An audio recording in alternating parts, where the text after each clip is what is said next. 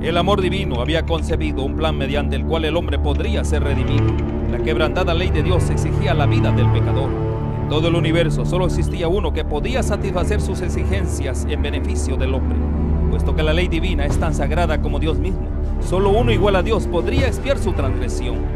El Hijo de Dios había ofrecido expiar con su propia vida la transgresión de los hombres, y se les otorgaría un tiempo de gracia. Mediante el arrepentimiento y la fe en Cristo, nuevamente podrían llegar a ser hijos de Dios. Una estrella de esperanza iluminó el oscuro y terrible futuro y lo libró de una completa desesperación. La Biblia es un sistema de verdades reveladas, dadas con tanta claridad y sencillez, que el viajero, por insensato que fuere, no necesita extraviarse. Podemos pasar por alto los periodos proféticos señalados en las Escrituras. Las profecías nos revelan y prueban con mayor claridad el tiempo que como pueblo de Dios esperamos, con gran júbilo, la gloriosa liberación y la esperanza de ir al encuentro de nuestro Salvador. Escudriñemos juntos las profecías con mayor empeño y fervor que nunca, y despertar la conciencia, convencido que las Santas Escrituras prueban y anuncian el cumplimiento de las señales del tiempo del fin. Hola amigos, ¿cómo están? Deseando que Dios los bendiga, que los guarde. Les saluda Gustavo Contreras. Así abrimos este espacio, una iglesia para el tiempo del fin, estudiando los dones espirituales. ¿Cómo preparar una iglesia? ¿Qué características debe tener esa iglesia? Hay varios asuntos para discutir. Hemos tomado algunos, ilustrándonos con historias del Antiguo Testamento, del Nuevo Testamento, para ver cómo hombres y mujeres llegaron a la excelencia, desarrollando sus dones. Y estamos mirando algunos últimos, como el que repasamos hoy, segunda parte, acerca de la dadivosidad. Esta es una característica, una capacidad, un don que Dios pone en el corazón, no de todos. Dios podría ponerlos, pero Él sabe que cada cual tiene su inclinación o su tendencia, y Dios trabaja con ello. Y en el caso de este don en particular, que es tan deseable, tan agradable, ver hermanos que les brota de corazón el dar de lo que tienen y aún de lo que no tienen, para poder ayudar, porque se compadecen de alguna gente, y entonces brindan todo lo que tienen, su tiempo, bienes materiales también, no lo hacen por fuerza, lo hacen de corazón. En la emisión anterior estudiábamos un aspecto de esta dadivosidad que en verdad deberíamos corregir. No es un don, nos referimos al diezmo, ayer lo estudiamos, más bien es un deber, a diferencia de la ofrenda, diezmos y ofrendas, como aparece señalado en Malaquías capítulo 3. Les quiero invitar, amigos, a que repasemos el texto. Allí, desde el versículo 8 en adelante, Dios comienza a hacer preguntas a la nación. Calculemos, esto data del año 400, el libro de Malaquías, poco después de Nehemías. Y Nehemías, cuando llega de regreso de Persia en su segundo periodo de mandato, encuentra mucho desorden. Esto nos lo cuenta el capítulo 13 de Nehemías. Desórdenes incluso con el tema del diezmo al comienzo del capítulo 13. Bien, en ese tiempo de desorden, Dios levanta profetas, como es el caso de Malaquías. Y entonces allí en el capítulo 3 leemos de Malaquías, versículos 8 en adelante, la queja del Señor con respecto a la dadivosidad, a los compromisos con Dios, el caso del diezmo y aún la ofrenda. Miremos pues. ¿Robará el hombre a Dios? Así pregunta Dios. Pues vosotros me habéis robado. La gente pregunta, ¿y en qué te hemos robado? Dios responde, en vuestros diezmos y ofrendas. Notemos que aquí se hace diferencia entre una cosa y la otra. Ya miramos en la emisión anterior que el diezmo, de acuerdo a Números 18, es la remuneración que Dios ordena de darle a aquella gente que está dedicada al ministerio tiempo completo. Esto es, los sacerdotes. Allí dice, vamos a leer el texto, capítulo 18 de Números, versículo 20 y 31 de Números 18. Las características del diezmo. Jehová dijo a Aarón, de la tierra de ellos no tendrás heredad, ni entre ellos tendrás parte. Yo soy tu parte y tu heredad en medio de los hijos de Israel. ¿Saben, amigos, que suena, dije yo, como romántico? Tú no tienes parte entre esa gente. Ellos podrán sembrar, podrán criar animales, podrán edificar, en fin, ellos viven, el resto de las tribus. Pero tú, tribu de Leví, no. Ustedes viven por mí, yo soy la parte de ustedes. Es mucho honor. ¿Pero en qué consiste esa parte? En que Dios, en el siguiente versículo 21, les pide a las tribus que envíen los diezmos a Dios y Él entonces luego lo redistribuye en la tribu de Leví. Miremos el versículo 21. Y aquí yo he dado a los hijos de Leví todos los diezmos en Israel por herencia, por su ministerio, por cuanto ellos sirven en el ministerio del tabernáculo de reunión. Y versículo, leemos allí también 31, la definición que da Dios del diezmo para los sacerdotes. Y lo comeréis en cualquier lugar, al diezmo, vosotros y vuestras familias, pues es vuestra remuneración por vuestro ministerio o trabajo o servicio en el templo, en el tabernáculo de reunión. Saben, amigos, que hay quienes niegan la vigencia del diezmo, que esto fungía con los sacerdotes israelitas, pero que hoy no existe un mandato tal en el Nuevo Testamento, por lo tanto, gente que se opone a ello, y sufrimos grave pérdida al respecto. Solamente quiero contar un hecho para avanzar con este tema, con nuevos temas también. Y es, amigos, primero que el diezmo ya aparecía como práctica anterior a la ley de Moisés. Esto lo hemos dicho. Génesis capítulo 14, cuando Abraham entrega los diezmos a Melquisedec. Y Génesis 28, cuando Jacob, huyendo de su hermano y protegido milagrosamente, y tiene ese precioso sueño de la escalera que une el cielo y la tierra y ángeles que suben y bajan, Jacob entiende que Dios está en ese lugar y hace un pacto solemne. Si tú me proteges, me prosperas a donde voy, yo seré para ti y mi diezmo apartaré para ti, dice a finales del capítulo 28 del libro de Génesis. Por lo tanto, el diezmo es anterior a la ley de Moisés y posterior porque, amigos, el espíritu del diezmo ya aparece en el capítulo 9 de Primera de Corintios. Allí cuando se legisla, el apóstol Pablo dice, ¿acaso hay soldado a sus propias expensas? No. ¿O acaso uno cría el rebaño y no se sirve de la leche del rebaño? ¿O va a la tienda a comprar leche teniendo una vaca en su casa que la está criando, cuidando, y por qué no servirse de la vaca? Así también, el apóstol Pablo dice, es gran cosa si cosechamos lo espiritual al sembrar lo material. Estamos sembrando palabra de Dios. Es gran cosa si cosechamos el fruto de ese trabajo. Eso es diezmo, amigos. Si no lo es, ¿qué es entonces? Es la cosecha, la remuneración por un trabajo dedicado, en este caso la predicación. Les invito, amigos, que leamos el principio, como aparece allí en Primera de Corintios, capítulo 9. Vamos a leer allí el texto, para ver que esto ya está estipulado en el Nuevo Testamento. Si hay quienes niegan que exista el diezmo en el Nuevo Testamento. Versículo, vamos a leer desde el 9 en adelante, Primera de Corintios 9:9, porque en la ley de Moisés está escrito, no pondrás bozal al buey que trilla. ¿Tiene Dios cuidado de los bueyes? Esto aparece en Deuteronomio 25:4, así dice el texto. Pero Pablo da la correcta interpretación. ¿Acaso se preocupa por los animales? Por supuesto que sí. Y aparece este mandato. Al animal que trabaje, ahí tenemos el texto. No le pongan bozal, pero se infiere, se deduce que hay una orden mayor. Se refiere al hombre que trabaja. Ambas cosas, al animal y al hombre. Hay un principio allí, que quien trabaja no se le prive de alimento. El buey trabaja la tierra, no le pongan bozal, que coma de lo que trabaja. Así, el que trabaja en su área, coma de lo que trabaja. Es lo que leemos a continuación en el texto que estamos leyendo. Primera de Corintios, capítulo 9, versículo 9. ¿Tiene Dios cuidado de los bueyes? Versículo 10. ¿O lo dice enteramente por nosotros, los humanos?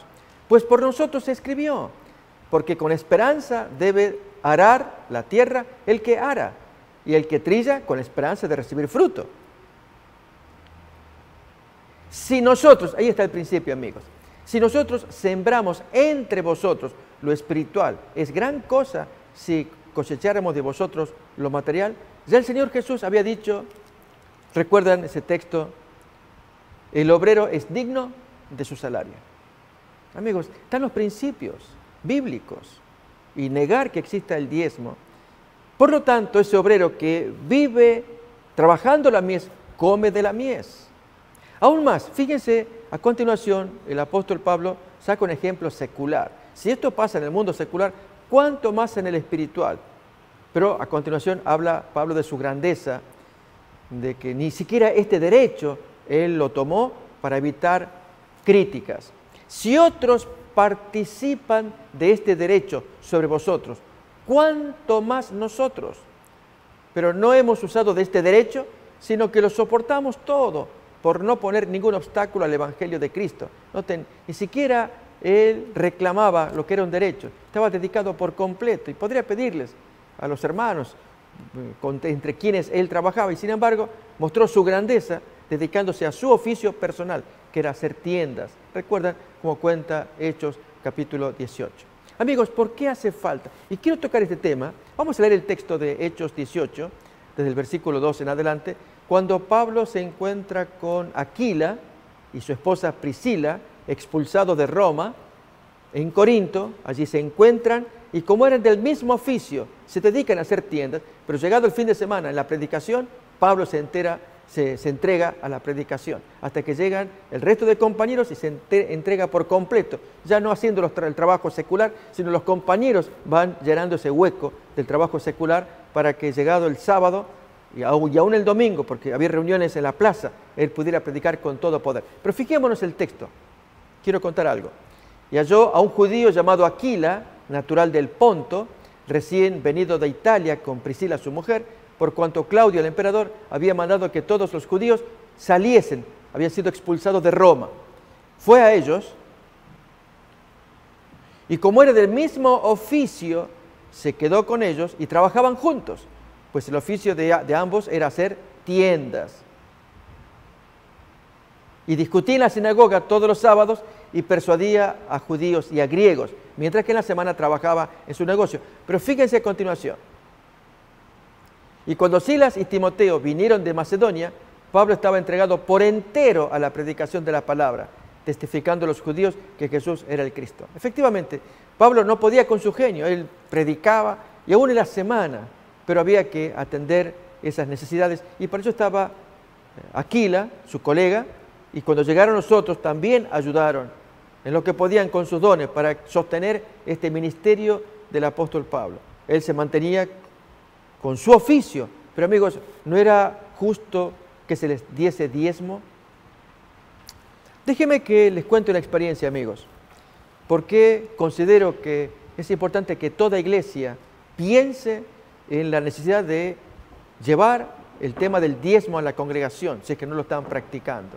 Esto es la 10ª parte de las ganancias personales, entregarlas para el sostenimiento del evangelio, es decir, el sostenimiento del pastor con su familia, pero que se dediquen tiempo completo a ello. En Argentina tuve una experiencia interesante. Yo estaba llevando mi ministerio. En aquel tiempo yo no tenía auto, viajaba en trenes. Y yendo de una iglesia a otra, cuando ya me dirijo a mi casa, tomo el tren y me encuentro con alguien con quien charlo. Nos sentamos a conversar allí en el tren y el hombre era pastor pentecostal. Entonces iniciamos una interesante charla e incluso quedamos en que yo lo visitara en su congregación, cosa que hice y prediqué varias veces en la congregación de este hombre. Pero me contó esto. Le dije, y cuénteme a qué se dedica usted. Soy pastor, pero para sostenerme trabajo en albañilería. Y amigos, ahí sí que vi problemas. No que el hombre trabaje en albañilería, sino que el tiempo invertido para sostenerse, para mantenerse, al hombre lo inhibía, le impedía estudiar y prepararse como afilado pastor. Amigos, yo lo noté. Cuando fui a la congregación, lo escuché hablar, dejaba mucho que desear. Un hombre que no estaba preparado. Entonces él me tomó afecto, me dice, pastor, predique usted, con gusto. Y enseñé en la congregación, varias semanas estuve allí. Se tuvo que levantar la congregación porque alquilaban y tenían que moverse ya que el dueño pedía que desalojaran porque tenía otra actividad. y luego esta congregación se fue a otra parte y ya perdí el rastro de ellos, que me hubiera gustado enseñarles. ¿Cuál era el problema? Yo les dije a los hermanos, hermanos, no permitan que su pastor trabaje en otra cosa que no sea esto, el ministerio, que se dedique tiempo completo a lo que es la preparación de los sermones, a estudiar, a visitar, a conversar con los hermanos, a dar estudios bíblicos, a apoyarlos, que él sienta que es el pastor que los guía a todos. Y le dije así, y el salario que él recoge afuera de su trabajo secular, el hombre venía cansado, amigos. Los viajes, el trabajo en sí, cuando llegaba, retornaba, tenía que predicar y llegaba cansado. Y su sermón se notaba, amigos, la calidad de sus mensajes. Entonces, en una de esas ocasiones hablé a la congregación. Hermanos, junten ustedes una porción de dinero, cada cual, que equivalga al salario que él obtiene afuera. Y ustedes se lo dan como pago de un trabajo tiempo completo dedicado acá. Y entonces que el hombre prepare afilados sermones. Yo estaba dispuesto a enseñarle. Que, amigos, ¿qué no quiere una iglesia tener su pastor competente, cabal, preparado, instruido? ¿Dónde va a leer? ¿Qué es lo que hay que leer? ¿Qué las doctrinas dominarlas para poder enseñarlas? Toda congregación quiere un buen líder. En el caso de esta que estoy hablando, amigos, era deficiente.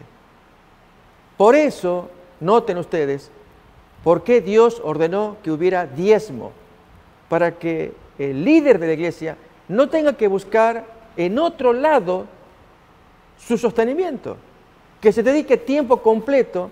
En el caso de los israelitas, los levitas debían dedicarse tiempo completo al santuario. Había mucho para hacer. Las 11 tribus restantes, llenas de problemas, pecados, cuando traían sus sacrificios, los animales que había que sacrificar para que Dios les perdonara sus pecados a través del ministerio del sacerdote. Y entonces oficiaban todos los levitas en el movimiento allí de los animales, de la gente. Recibirlos, la gente tenía que cumplir lo que Dios había ordenado. Cometieron pecado, tienen que venir a reparar lo que han hecho mal allí en el santuario. Por lo tanto, ahora vamos a mirar un texto. Había mucha gente sirviendo en el santuario. Estaban los porteros, estaban los cantores, estaban los que armaban y desarmaban todo el mobiliario, cuando mayormente fue esto en el desierto. Pero aquí, amigos, en la historia que vamos a leer a continuación, en ausencia del líder máximo, el líder que le seguía era un sumo sacerdote inescrupuloso, un hombre que en lugar de tener visión de las cosas de Dios, las tenía carnales, tenía preocupación por él, por sus intereses, y llevó a cabo una terrible decisión. Los diezmos que estaban almacenados para atender todas las necesidades de los levitas, él lo vació todo por sus necesidades. Amigos, fue muy triste ver que la población de levitas, de los encargados, hoy llamaríamos los diáconos, por decirlo en un lenguaje moderno, toda esa gente que tenía que estar dedicados allí, esta era una tribu, en torno al santuario, no había nada. ¿Qué hacían esta gente? Huían ya, se iban, cada cual por aquí, por allá, buscando cómo sostenerse. Cuando llega el líder máximo y ve todo desarticulado, lógicamente los servicios se vinieron todo abajo. Ya no había más servicios. Dios quedaba muy ofendido. El Señor no podía permitir este descuido, porque si se sostenía, si se mantenía el descuido, amigos, los judíos perdían absolutamente la noción del porqué del sacrificio. Cristo, cuando viniera, no tenía significado. No, Dios no iba a permitirlo. Leamos pues esta historia en Nehemías capítulo 13. Allí vamos a ver esta descripción que acabo de hacer y lo que significa que haya diezmos en la congregación para mantener. En aquel tiempo los diezmos mantenían a todos, pero diezmos de comidas y otras cosas. Hoy, amigos, con más razón, nuestras iglesias necesitan que este aspecto se sanee. Bien, vamos entonces, Nehemías a leer capítulo 13.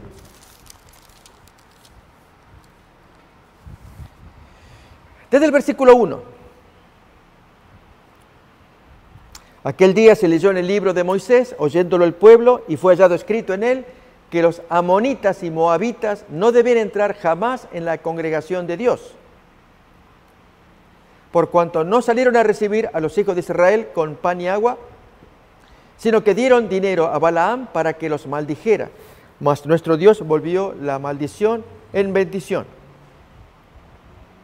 Cuando oyeron pues la ley, separaron de Israel a todos los mezclados con extranjeros, esto es, amonitas y moabitas, especialmente los amonitas, porque la historia trata de uno de ellos.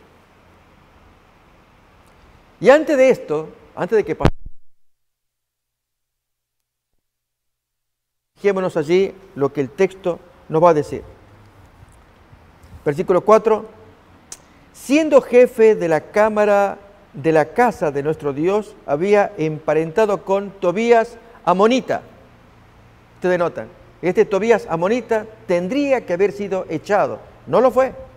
Versículo 5 ahora. Y le había hecho una gran cámara en la cual guardaban antes las ofrendas. Noten, todas las cosas que se guardaban allí. Las ofrendas, el incienso, los utensilios, el diezmo del grano, el diezmo del vino, el diezmo del aceite, que estaba mandado dar a los levitas, a los cantores, a los porteros, y la ofrenda de los sacerdotes.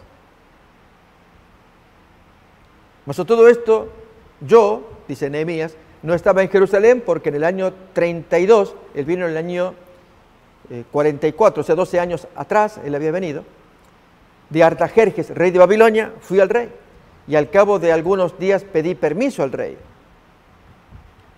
para volver a Jerusalén, y entonces supe del mal que había hecho Eliasib por consideración a este enemigo amonita que debía estar expulsado, haciendo para él una cámara en los atrios de la casa de Dios. Y me dolió en gran manera y arrojé todos los muebles de la casa de Tobías fuera de la cámara. Y dije que limpiasen las cámaras, e hice volver allí los utensilios de la casa de Dios, las ofrendas y el incienso. Todo lo que tenía que ver con los diezmos y ofrendas. Pero la gente se había ido, todos los que vivían de ello se habían retirado buscando cómo sobrevivir. Encontré asimismo que las porciones para los levitas no les habían sido dadas y que los levitas y cantores que hacían el servicio habían huido, noten esto, cada uno a su heredad. Entonces reprendí a los oficiales y dije, ¿por qué está la casa de Dios abandonada? Y los reuní y los puse en sus puestos. Y todo Judá trajo el diezmo del grano, del vino, del aceite a los almacenes. Y puse por mayordomo de ellos al sacerdote Selemías y al escriba Sadoc, y de los levitas a Pedaías, al servicio de ellos a Hanán, hijo de Zacur, hijo de Matanías, porque eran tenidos por fieles y ellos tenían que repartir a sus hermanos. Acuérdate de mí, oh Dios, en orden a esto, y no borres mis misericordias que hice en la casa de mi Dios y en su servicio. Así es como termina esta primera porción donde Nehemías hace reformas relativas al diezmo. Pero amigos, hablamos de las ofrendas también. Las ofrendas forman parte de aquello que es diferente. El diezmo, ya hemos dicho que el destino del diezmo es el sostenimiento de la familia sacerdotal para que se hagan las labores del sacerdocio por la remuneración, o como remuneración por los servicios dados, en tanto que la ofrenda, que sale del corazón también, se da para mantener todo el sistema de todos los levitas, además de los gastos o mantenimiento que hubiera que hacer independientemente de lo atendido a la familia sacerdotal. Llamamos ofrendas. En el caso del diezmo es la 10ª parte. Quedan 9 partes restantes. La 10ª se entregó como diezmo. Las ofrendas, amigos, es lo que queramos dar. Uno desea que no sea limosna, que salga del corazón. Porque según lo que recibimos, eso damos. En el caso de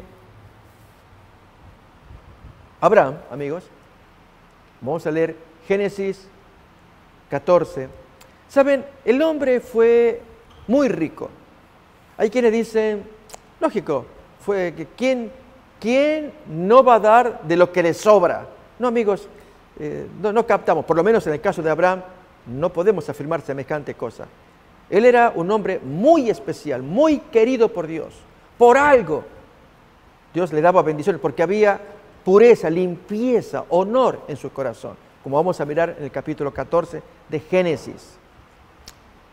¿Saben? Dios quisiera encontrarse con gente tan limpia, como lo es Abraham, con canales limpios para que fluyan esta bendición, la que viene, y otra más, y más abundante, que fluya por canales humanos limpios. Recuerden, amigos, que cuando conté en la emisión anterior esta ilustración, un relato real del muchachito que soplaba la manguera y que tenía alojada una víbora en su interior, y él sopló y finalmente se la tragó. Y 3 horas más tarde falleció, ante el asombro de la familia. Amigos, en el caso de esa manguera, arrollada en el patio de la casa, aunque estaba conectada al grifo, nunca se la usaba. Cuando se abre el grifo, sale el agua que limpia toda la basura que hay adentro. Y allí hubiera expulsado la viborilla que se metió, se escondió. Y el niño jugando, soplando la manguera, ignoraba el peligro al que estaba expuesto, porque no se usaba la manguera. ¿Saben? En la vida espiritual pasa lo mismo. Si nosotros estamos conectados con Dios, Dios derrama bendición, pero no tenemos que enroscarnos nosotros, sino disponernos a servir. Esa manguera debe estar extendida para que, abierto el grifo, riegue y fructifique las flores, las plantas. Pero cuando uno se encierra en uno mismo, se enrosca, atrae el peligro, el riesgo y aún el daño para quienes nos rodean. Las alimañas se meten porque no estamos sirviendo.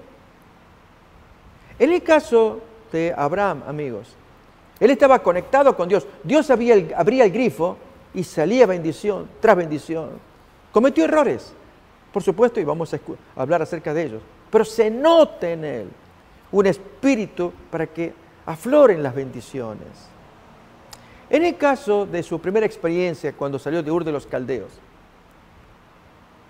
él lleva a su hermosa esposa y habían hecho un acuerdo. Dios les había pedido que salieran de Ur de los Caldeos y se vinieran para Canaán. Allí estaría la tierra prometida. Pero aquí que por el hambre sufrida, ellos estaban viviendo en esa condición. Tuvieron que trasladarse a Egipto. Y ahí cometieron uno de varios errores que ellos cometieron. En el caso de Abraham, pues, ocultó que su esposa era tal. Decía que era hermana. Y en verdad lo era, medio hermana. Pero para evitar ser muerto por los lugareños, ya que él desconocía el lugar, si hubiera temor de Dios ahí, prefirió arriesgarse diciendo una media verdad. Ella es mi hermana, con el riesgo de que alguien la tome y viole el mandamiento de tomar una mujer ajena. Y entonces Dios amonesta a Faraón, estamos hablando de Génesis 12, y como consecuencia de ello, Faraón reprende, pero luego, en honor a la belleza de la mujer, le entrega animales y bendice, y comienzan las bendiciones para Abraham.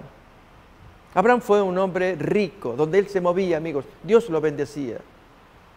No por nada el Hijo de Dios, cuando se aparece con sus 2 ángeles ayudantes, Génesis capítulo 18, con vistas a visitar Sodoma, el Hijo de Dios, Jehová, vestido de hombre allí, tiene palabras elogiosas para Abraham. Les invito a que las miremos, capítulo 18, y esto va a revelar por qué Dios bendecía tanto a Abraham. Capítulo 18, versículo 16 en adelante, leemos. Y los varones se levantaron de allí y miraron hacia Sodoma, y Abraham iba con ellos acompañándoles. Y Jehová, recordemos que está vestido de ser humano, como que fuera un caminante más, pero este es el Hijo de Dios, es Jesucristo.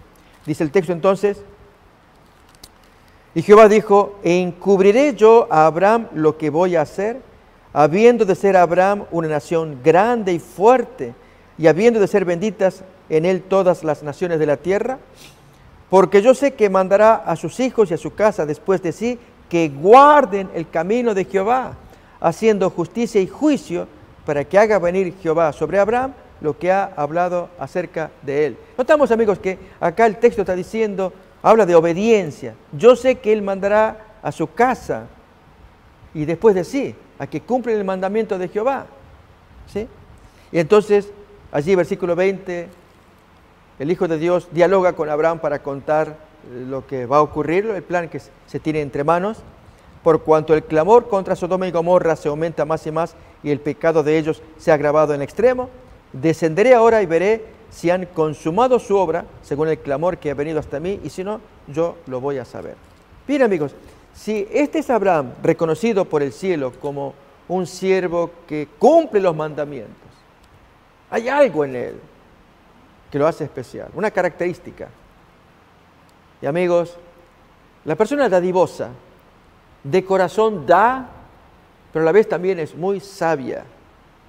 Sabe que Dios le bendice y a él le atribuye todos sus dones, pero tiene cuidado de no desagradar al Señor.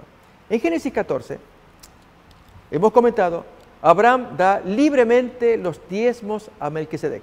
Era un deber para él, lo sintió y lo dio.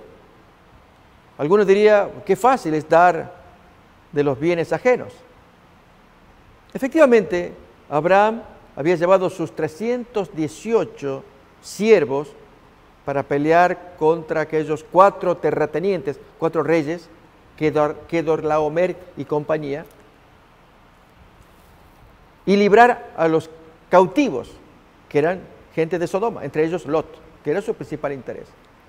Cuando logró cautivarlos, quitarlos del cautiverio, Abraham hizo expoliación, quitó del botín de esta gente y del botín de esta gente que le pertenecía. Ese trajo. Y entonces cuando él va a dar los diezmos, pues saque de allí. Esta gente hizo daño a la gente de Sodoma y ahora Abraham intervino, libró a la gente, pero también les quitó todas las posesiones que traían. Dios lo bendijo. Da los diezmos de esas posesiones, pero no toca nada de Sodoma y Gomorra. Pero aquí, amigos, aparece un detalle interesante, que lo hace grande. Abrimos capítulo 14 de Génesis.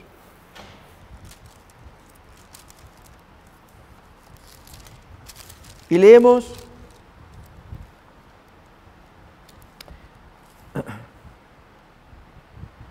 versículo 17.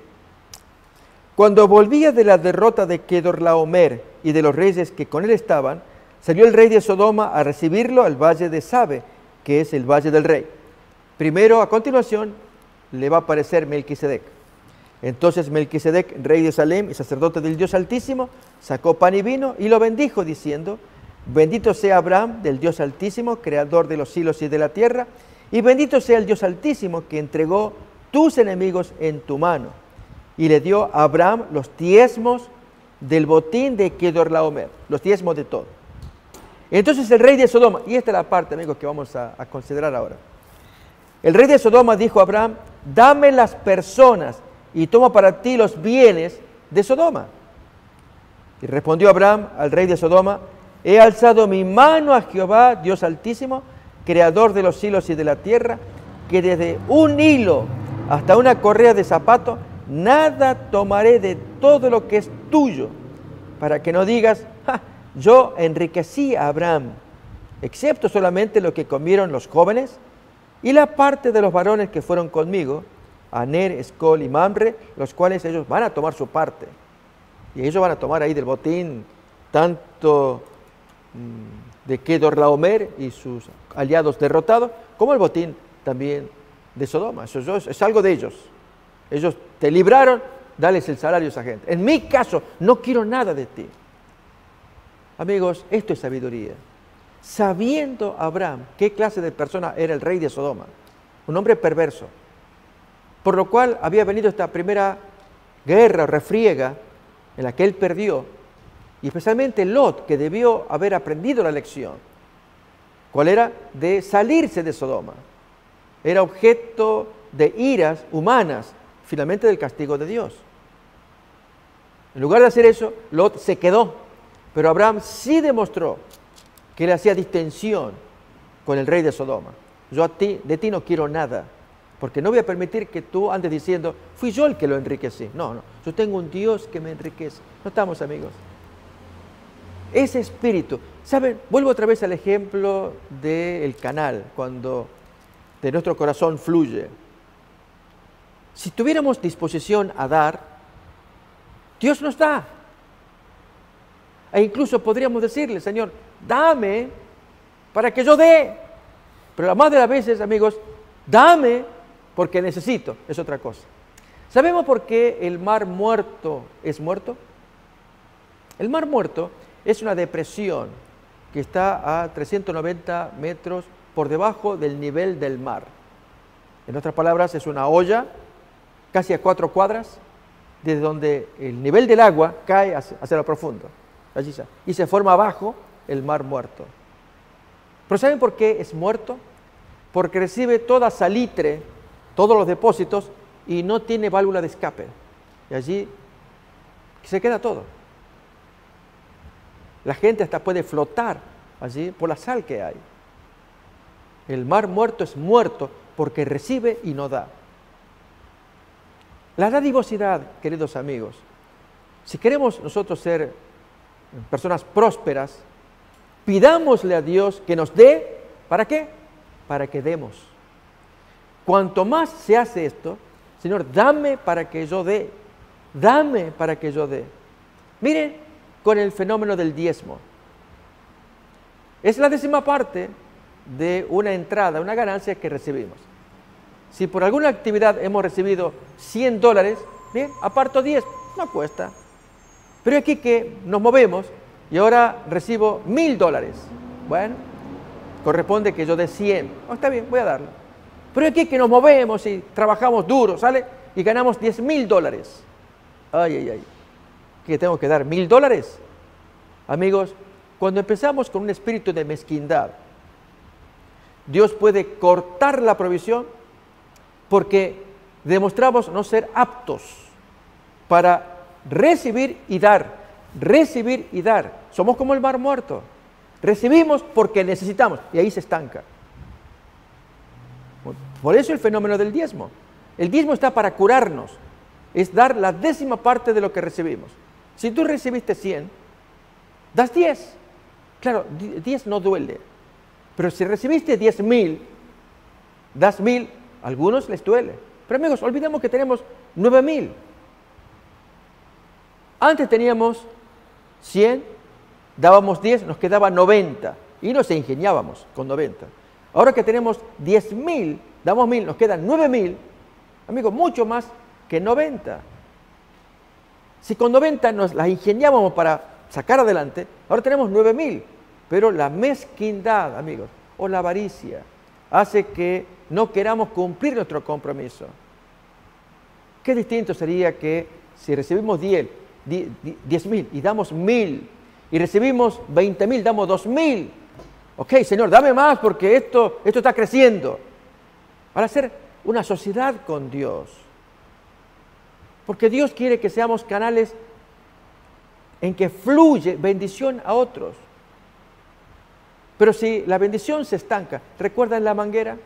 Se enrosca, ya no corre más líquido por dentro y las alimañas se le meten en la boca para que constituya una trampa hacia aquellos incautos que se nos acercan. No, amigos. El poder de Dios nos limpia. No seamos mezquinos. Este es el caso de Abraham. Abraham es un hombre que da y abundante.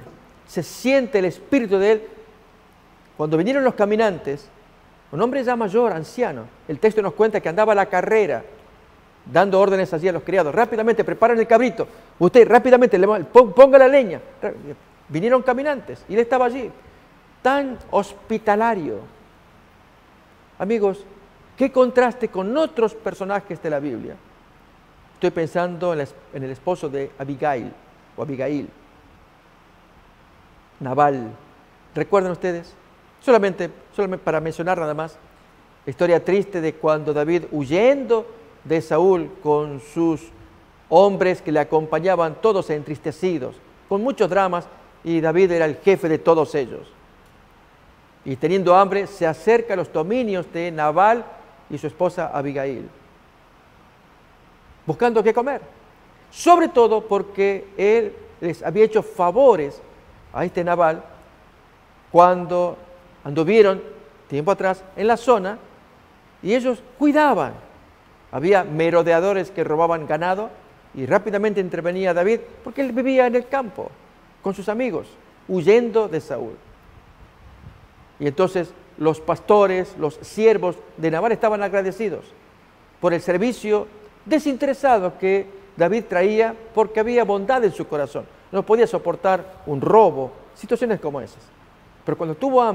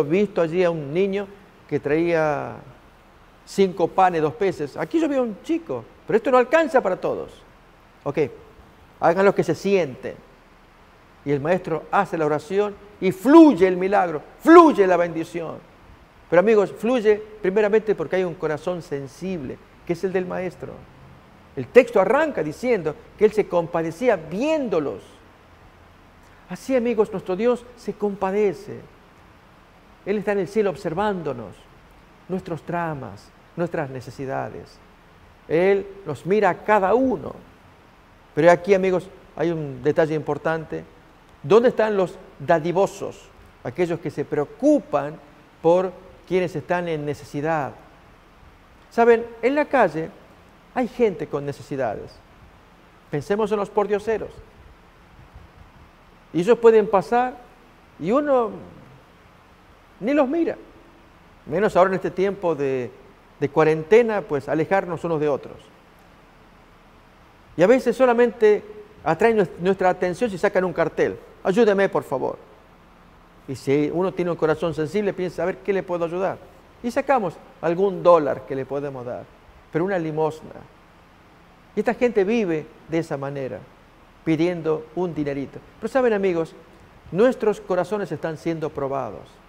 Tengamos cuidado con eso, porque Dios observa desde el cielo quiénes son aquellos que muestren el corazón que Dios tiene. Si Dios se complace en atender a los necesitados, ¿sabes? Jesús lo dijo, hace salir su sol sobre malos y buenos, hace llover sobre justos e injustos. O miren cómo dice el Salmo, quiero invitarles, Salmo número 68, versículo 5, Salmo 68, 5. Eso es. Dice allí, Padre de huérfanos y defensor de viudas es Dios en su santa morada. Padre de huérfanos, defensor de viudas. Noten, Dios tiene interés en esa gente desvalida. Huérfanos, porque no tienen padres. Viudas, porque no tienen hijos que los puedan sostener. Pero aquí que a la vista de Dios sí hay quienes los puedan sostener. Quiero compartir una lectura, amigos, de un libro que se llama Ministerio de Curación. En la página 154, haciéndose eco de Santiago capítulo 1, versículo 27. Texto que miramos a continuación también. Recuerden, Padre de huérfanos, defensor de viudas. Vamos a ver quiénes pueden ser los instrumentos para ser bendición para otros. La religión pura y sin mácula delante de Dios es esta: visita a los huérfanos y a las viudas en sus tribulaciones y guárdate sin mancha del mundo. Esa es la religión pura y sin mancha delante de Dios. Atender a los desvalidos. Bien, comparto el pensamiento que dice: el Señor atiende a la viuda y a los huérfanos no mediante un milagro, como el envío del maná del cielo, ni por cuervos que les lleven de comer. ¿Se acuerdan del maná durante 40 años a los israelitas en el desierto? O los cuervos que Dios había enviado para alimentar al hambriento Elías, animales que les llevaban carne. Sino que esta gente, ahí tenemos el pensamiento, amigos, para que lo leamos, muy bonito. El Señor atiende a la viuda y a los huérfanos, no mediante un milagro, como el envío del maná del cielo, ni por cuervos que les lleven de comer, sino por medio de un milagro realizado en corazones humanos, al desalojar de estos el egoísmo y abrir las fuentes del amor cristiano. A los afligidos e indigentes los encomienda a sus discípulos como encargo precioso. Tienen el mayor derecho a nuestra simpatía. Así que si el texto dice Padre de huérfanos y defensor de viudas, recuerda Salmo 68, 5. La pregunta es, si eres el padre, un padre atiende a un huérfano. Dios es el padre. ¿Por medio de quién? Por medio de un hijo de Dios que entonces va a caminar los pies de Dios, va a transitar hasta llegar al huérfano. Defensor de viudas. ¿Quién es el defensor? El texto dice Dios, pero Dios lo hace a través de un hijo o una hija que camina y extiende su mano, que es la mano de Dios, para darle un alimento, darle un bien. Es decir, los seres humanos con espíritu de dadivosidad, bendecimos a esta gente, huérfanos y viudas, y por extensión todos aquellos que están en necesidad. Amigos, esto es lo que estamos necesitando, este espíritu de dadivosidad. Cuando el creyente gasta tiempo en no atenderse a sí mismo, pensar en Él, el tiempo que estamos transcurriendo, tiempo de gracia, es tan precioso que lo podemos malgastar en nuestros egoísmos. Ahora se me vence la hipoteca. Por supuesto que hay que pagar la hipoteca, pagar los alquileres, pagar los compromisos. Pero amigos, un tiempo para saber ¿Cómo ayudamos a alguien que está en necesidad? Dios nos lo pone en el camino. No podemos decir, ay, justo aquí me toca, qué problema. Como ocurrió, recuerdan, con aquella parábola de Jesús del buen samaritano. El espíritu, lo que había dentro de gente religiosa, como cuenta el texto en el Evangelio de Lucas, que uno, sacerdote, allí pasa por el camino y encuentra al desvalido, un judío maltratado por ladrones. Y el hombre pasa rápido, como que se lamentara haber pasado por ahí, para no tener que ver semejante escena y gastar tiempo o recursos para ayudar al desvalido. Luego toca el turno al levita, de menor directiva en el pueblo de Dios. Entra y lo mismo, pasa cerca, mira al desvalido, al lastimado, al herido, que había sido maltratado por ladrones en un camino allí perdido. Ahí estaba malherido el Señor. Y el levita lo mismo, pasó de largo, como que no quería ver. E incluso justificándose, que alguien lo ayude, yo no puedo, tengo mucho apuro, tengo muchas cosas para hacer. Ahí tenemos, amigos, para recrear solamente con los dibujitos, que nos hace fácil así poder imaginar. Y luego pasa, ahí cuenta el texto bíblico, una persona despreciable, un samaritano, que ve al malherido y entonces se conmueve su corazón y gasta tiempo, sus recursos para atenderlo. Lo levanta y lo lleva así para que reciba mayor cuidado en la posadera donde él tenía que alojarse. Amigos, esto es lo que hoy estamos necesitando. Gente que se conmueva. Espíritu de dadivosidad. Cumplimos con la iglesia, con los diezmos, con las ofrendas, pero también afuera. La religión pura y sin mancha delante de Dios, nuestro Padre, es atender a las viudas, a los huérfanos y cuidarse del mundo. Dar atención a esta parte práctica. Amigos, tengamos por cierto que Dios nos lo va a proveer en el camino. Nunca digamos, justo tuve que pasar por acá. No sé, esto me crea cargo de conciencia porque yo sé que hay que ayudar, pero yo no puedo ahora, no puedo. No digamos así. Porque no sea que Dios lo proveyó para probar nuestro corazón. Si somos dignos del cielo por esa acción. A lo sumo podemos orar a Dios, Señor, soy impotente, no tengo nada, no sé qué hacer. Tú me lo provees, pero te pido que tú me des la salida, algún recurso. Y pensar, amigos, ¿cómo se puede hacer? Si es que no lo podemos atender, una llamada por teléfono a otra persona, por favor, mira, me encontré con esto, no sé si tú puedes, o te lo quiero derivar, yo estoy muy a la carrera, me gustaría, pero no puedo, pero te pido, amigos, mostremos al cielo, nos están observando. Esto es lo que importa. ¿Qué vamos a hacer con los casos de emergencia y si sale el espíritu de dadivosidad, de repartir con alegría, aún de practicar misericordia, como cuenta también, y leemos ya como último texto, Romanos capítulo 12, versículo 8, leemos ahí la expresión final, el que exhorta, hágalo en la exhortación. El que reparte, hágalo con liberalidad, la dadivosidad. El que preside, hágalo con solicitud. El que hace misericordia, hágalo con alegría. Y amigos, notamos, van encadenados. Dios quiere ver un corazón dispuesto a hacer su voluntad. ¿Lo querríamos hacer? Esta es la invitación que les hacemos para que también ustedes puedan apoyar esta obra del Señor. Es entregar el corazón, abrir el alma. Dios, toma mi corazón para que yo practique los dones. Quiero ser sensible según la inclinación del don que me hayas dado. Sensible a tu llamado para hacer las cosas agradables ante los ojos de Dios.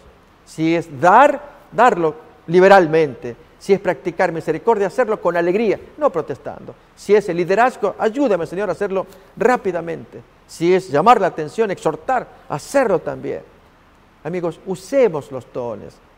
Que Dios nos guarde, porque estamos sembrando para la eternidad.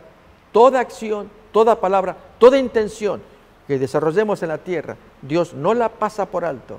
Él observa y según ello, amigos, si lleva la justicia de Cristo, si el Señor Jesús toma nuestros corazones, si nos entregamos a Él y hacemos las cosas que a Jesús le agradan, Dios nos dará la final aprobación para que moremos con el Señor eternamente. Que Dios les bendiga, que practiquemos lo que a Dios le agrada y nos miramos en la siguiente emisión. Hasta entonces. Metro Evangelización 3000. En la Biblia encontramos el gran desafío evangelístico que han representado las ciudades a quienes desean hacer suya la orden de ir y predicar el Evangelio. En la actualidad, la mayoría de personas viven en las grandes metrópolis. Debemos aceptar que hoy podemos predicar a cientos, miles y millones de personas que están a nuestro alrededor. Y esto lo podemos hacer con planes muy abarcantes que nos desafíen a una obra mayor. Ya están listos los peces, ya están listas las redes, solo faltan los pescadores. Presentamos Metro Evangelización 3000. Todos pueden hacer algo en esta obra. En estas reuniones hogareñas presentamos a Cristo a las familias. Metro Evangelización 3000, donde más de 125 ciudades serán impactadas por el mensaje de salvación de la verdad presente. Únete, acércate y forma parte de este magno evento. Abre tu hogar y sed de gran luz. El Señor está esperando por ti.